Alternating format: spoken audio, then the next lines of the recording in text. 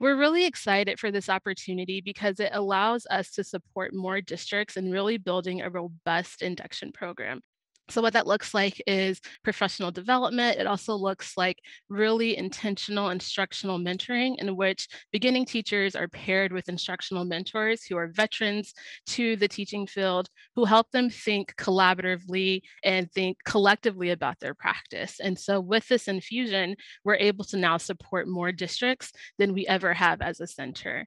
As planned, we were really looking forward to being able to support 7 districts. And though we're located in the Valley, we support across the whole state. This infusion now allows us to support 23 districts. COVID-19 really pulled the rug out from underneath educators in general. I can only imagine how that challenged those first year teachers. What have been some of the gains that you saw they were able to make as they adapted to the new normal?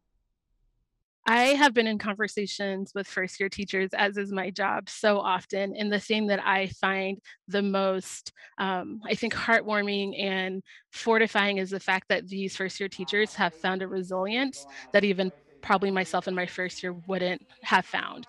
They have learned to adapt and be flexible and still do their jobs and maintain relationships and try new things all throughout this whole year. And so I think that just makes them a stronger candidate for this profession as they continue.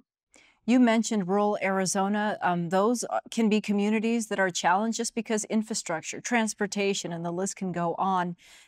New dollars, how do you see them affecting classrooms immediately? So, really, for our work, we are able now to make those travel arrangements ourselves to get out to the rural communities. Again, I stated we do support the whole state, and so we are out and about. So, being able to bring this work to them, to provide them with the resources that they might need to access training, to access coaching opportunities, is really what we're hoping to do with the impact with the funding that we've received. What have you seen is the benefit to the students when those first year teachers get this extra layer of support? The first year teacher's efficacy goes up. They feel as if they are that true professional in the classroom. There aren't many opportunities or jobs that you go into or careers in which your very first year is as if you've been teaching for 20 to 30 years. And so, really, that ability to have collaborative conversations, to really think through the intentions that I planned for and the outcomes for students, helps that beginning teacher to see themselves as that curious, inquisitive, and persistent facilitator of learning. And I think having that guide on the side to really help you talk through your practice allows first year teachers to see that within themselves. Because really the goal is with instructional mentoring is to support beginning teachers to gain those habits of mind of reflection and questioning and planning so that when that mentor is maybe no longer there, they're still able to carry that out throughout their career. There's been a lot said about what this year has done to the ability of students to learn and the challenges that it has presented.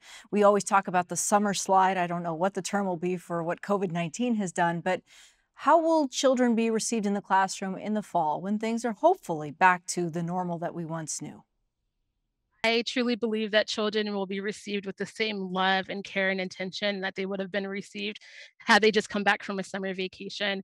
Really, just understanding that in this space that may seem as inopportune, there's a lot of opportunity. And so, as students come back to the classrooms, I encourage educators to continue to bring that same care, that same intentionality, and really just work with the students that you have. Delivering that much needed boost of confidence. Okay, Danielle Brown, the Professional Learning Director for the Arizona K 12 Center. Thank you. Thank you so much.